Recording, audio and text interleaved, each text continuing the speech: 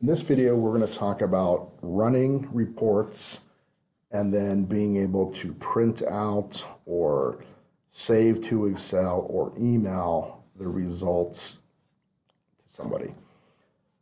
So you can run reports from any module. You can do it from tasks and basically any reports that have been created from the tasks module.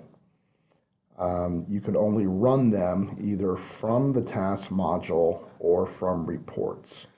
If it was a task-based report, you couldn't run it from matters. They have their own specific reports, and as well as the other modules here. So any reports that have already been created will show up in this drop-down down here.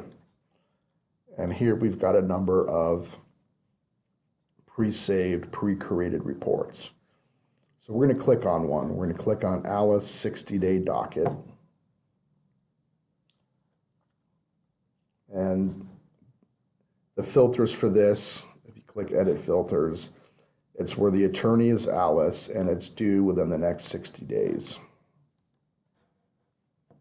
So we've got our information here. Now this can be saved in a number of different ways. So if we were to click, for example, up here, these buttons, if we click PDF,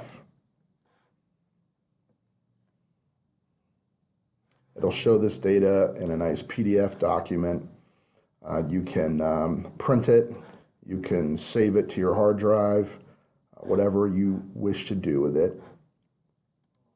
Optionally, you can click on this Excel icon. And if you click the Excel, it's going to ask you, do you want to just include the information that's visible? And that's referring to the columns.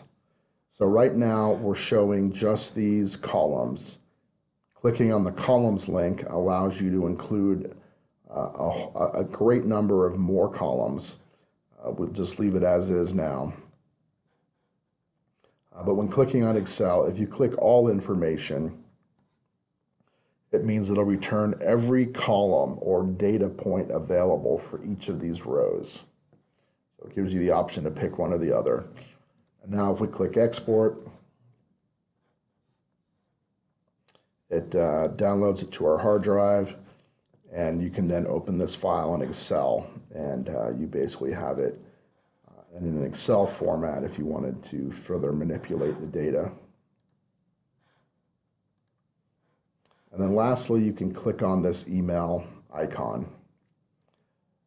And it's going to give you a pop-up. You can pick who you want an email sent to, and it'll basically create that same PDF we saw a moment ago and email it to that recipient. It'll put in the title, subject, all that good stuff.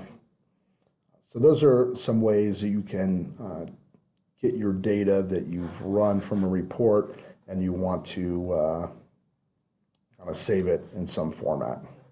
Thanks for watching, and